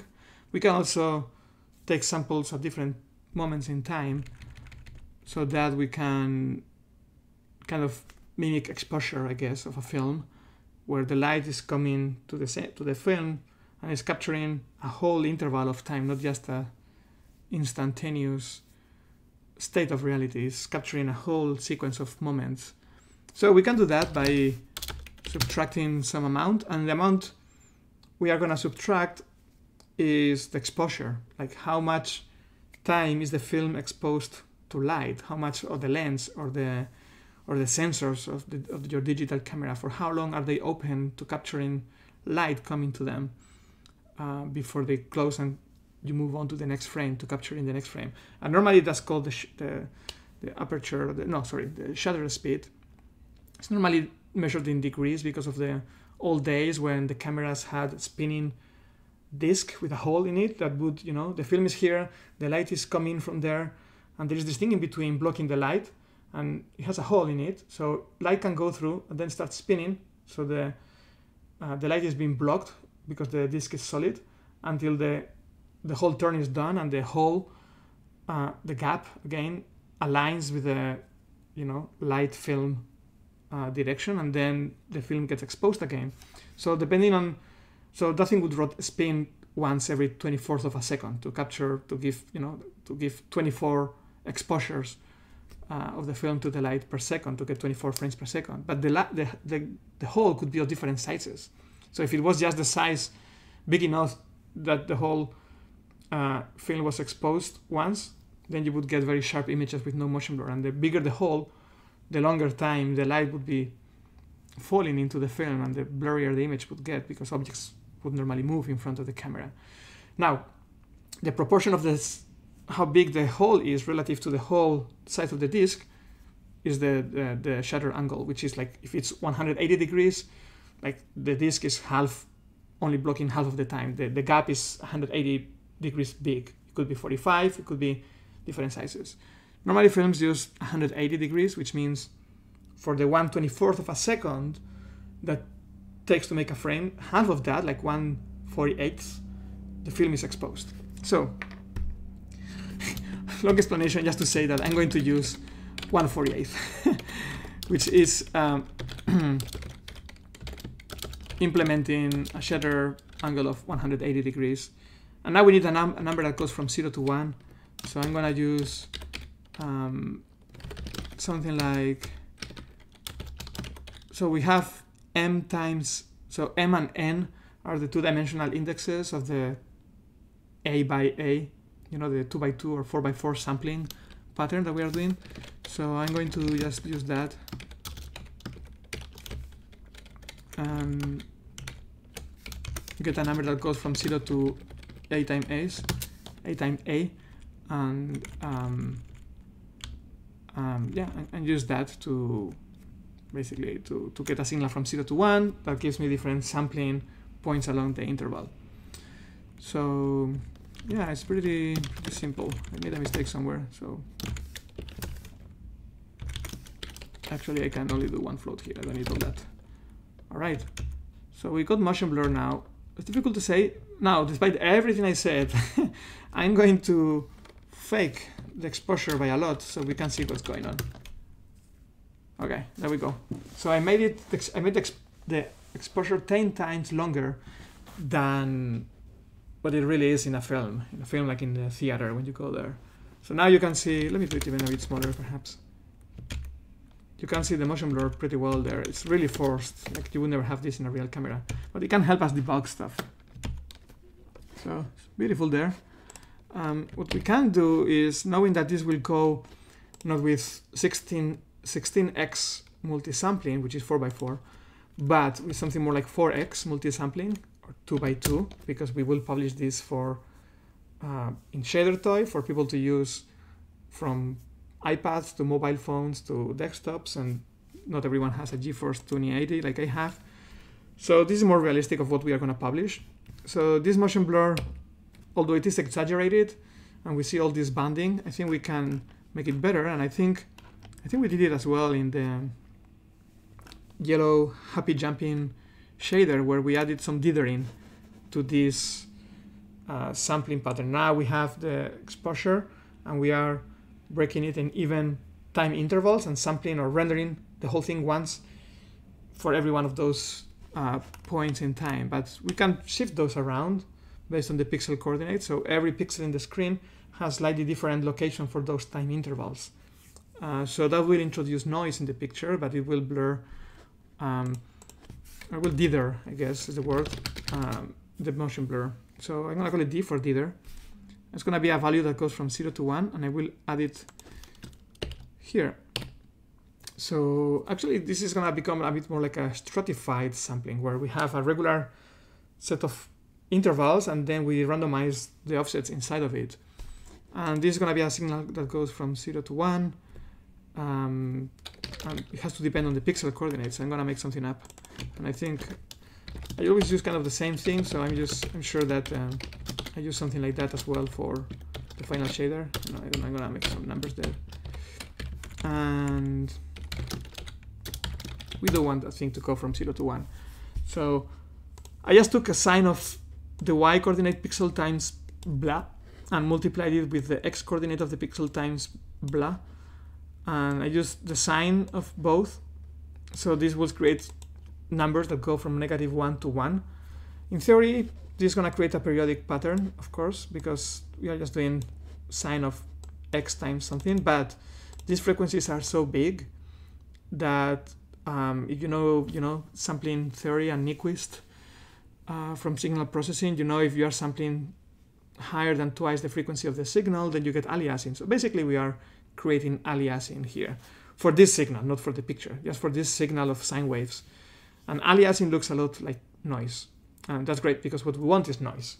Ideally we want blue noise, or we want but for this case we can just go with semi randomly looking noise or whatever we are generating. Actually we can have a look to what this looks like.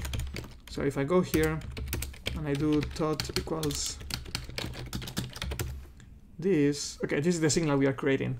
I don't know how this will come through the stream and the MP4 compression, but what I see in my screen right now is a set of dots. It's pretty regular. It's a pretty regular pattern, but I'm fine with it because it is helping me blur the image. Look. If I didn't have that, the motion blur is super, you can see the bands in it. With it, the bands are gone. You can see a bit of a pattern, but that's much better. Also, remember that here we really exaggerated our motion blur exposure, but normally it's just 1/24 of a second, so we won't really see much of a problem. So there it is. This is our motion blur. The other thing I'm going to add is I'm going to add some dithering. I don't know how much of the background you can see. Let me make this. Yeah. So I don't know if you can see that. Again, I don't know how the stream compression is treating our pictures here, but here locally in my screen, I see a lot of banding in the background, especially. There's this gray background which has a small gradient. I'm gonna make it brighter, and I definitely see banding in it, like color bands. I don't know if you can see it yourself, but this is due to because this is all floating point values, but in the end of the day the screen is probably using just 8 bits for display. Well, maybe not the screen, but probably the browser is baking everything into a 8-bit buffer, RGB8.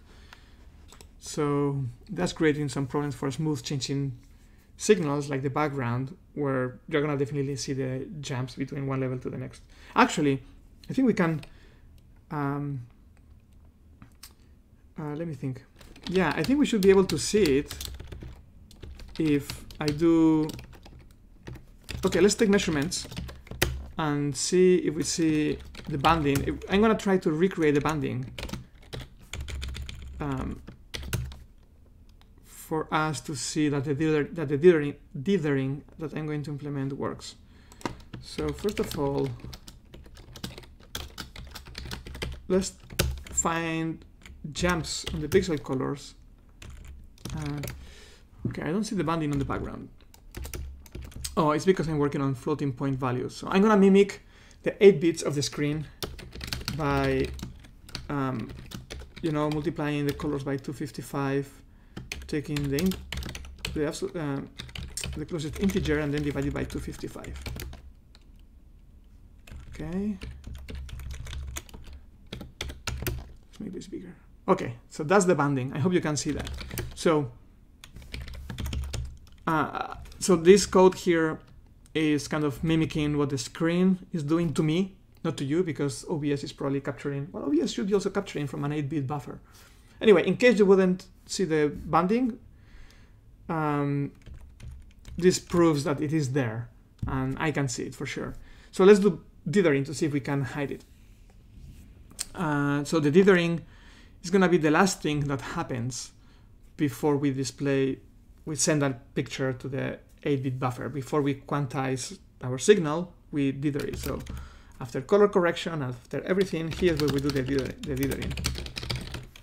And I'm not going to be too sophisticated. I'm going to just use, actually, you know what?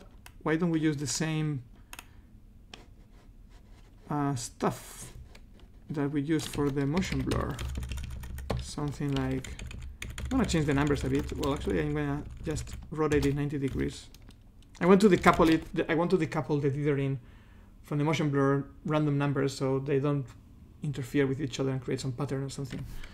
But basically, we have that, but we only want to add noise of an amplitude which is 1 pixel wide, I guess. Okay. So let me go here. Original image as we had it, and I definitely see the banding here. It's pretty clear in my monitor. If I add the dithering, banding is gone. Again, this might be a bit boring for you guys if the stream is not kind of showing you the banding, but if we see this artificial banding enhancement, you can see that this is the banding. So this is points where those lines pixels is where in my screen I'm seeing big changes of color, and with the dithering I'm kind of spreading that transition from a line to cover more pixels. So basically the errors or the transitions diffuse over the screen pixels. They go a bit everywhere, and that becomes more of a visual noise than these kind of bands. And we all know that, I mean, this is a very well-known fact that we all like noise better than we like banding. So that's great. What else can we do here? Let's do a bit of vignetting. Let's do something where vignetting is this effect. I mean, it's just aesthetic. Helps a bit sometimes for focusing viewers' attention to the thing, to the center of the screen. But I still feel like I'm sometimes overusing it. I don't like per se. I don't like doing vignetting and color aberration and film grain per se, because I think these are cheap ways to try to improve your image by using artifacts that no longer exist. It's like people who add the vinyl, how you pronounce the old records, you know, before CDs and DVDs. They had this kind of noise, and people still today, with perfectly clean digital sounds, they add that sound on top of the main track to give it a nostalgia effect. But I guess that only works for people my age. The kids these days don't know what that sound is. So this is a bit similar to me, where adding grain and all those things makes it look cool for people who were used to those kind of things in the films, but I don't think we should use it anymore. Anyways, the only one that I still use sometimes is the vignetting, which is one of those artifacts from old technology. But I use it because it helps artistically a bit to focus the viewer's attention to the center of the screen. So just take the distance from the pixel to the center, and wait a second. Is this correct? P is -1 to 1. Oh, I have to change color. That's why I was confused. That's what I expect. So the white stuff is because I'm creating negative numbers. But now here we go. here you can see while the center of the image still is bright, now the edges are getting darker. So that's cool. All I did is take the distance from every pixel to the center of the screen. Well, the length, the distance squared, just like we did in the case of the sphere maths, where the square of a vector is just the dot product of the vector with itself. And I'm using that to basically darken the colors by 20%, I guess. And I think we are done. I mean, we could have animation. What time is it? We have in here for 2 hours and a half almost. Let's do another quick look to the chat. And let me know if you want to go and do animation, because if you remember, the final piece is doing this kind of funny morph thing where the different pieces of the gears appear and disappear. So we can try to do that again. You let me know. In the meanwhile, let's see what there is on the chat.